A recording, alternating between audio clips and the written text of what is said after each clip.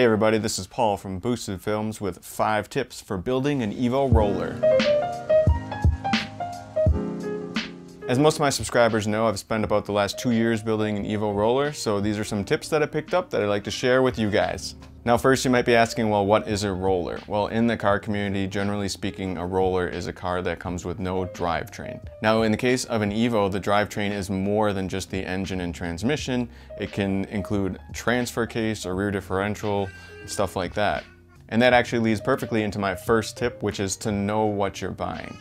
So if you're shopping around and looking at pricing for different EVOs, you really want to know what's included with the car you're buying. Does it come with a rear differential? Does it come with the rear CV shafts? Does it come full interior? Does it come with front bumpers, headlights, brake calipers, stuff like that? Those pieces can get very expensive on an EVO, so you really want to know what you're getting when you're looking at buying an EVO Roller. Tip number 2, it's going to probably take more parts than you think to put this thing together. Tying in a bit to tip number 1, it's going to depend on what you all bought with the car.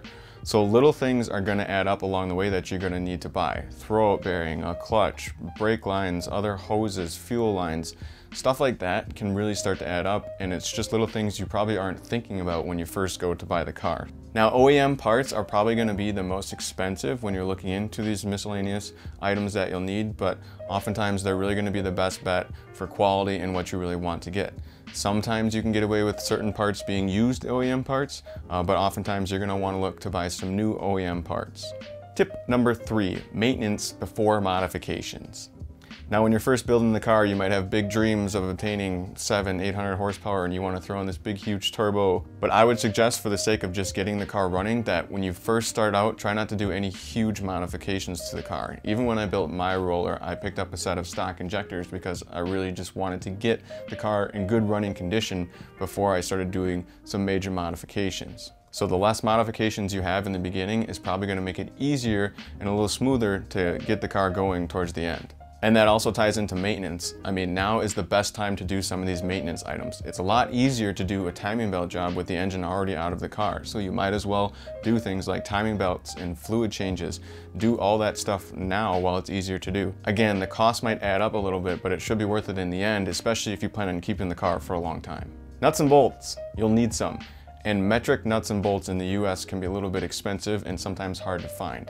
So a tip I have for this is, if you have a junkyard nearby, or if you have even just miscellaneous metric nuts and bolts from an old DSM, a lot of times those will work. A DSM being a Mitsubishi Eclipse, Eagle Talon, Plymouth Laser. A lot of those cars had similar bolts that should work while you're building an EVO.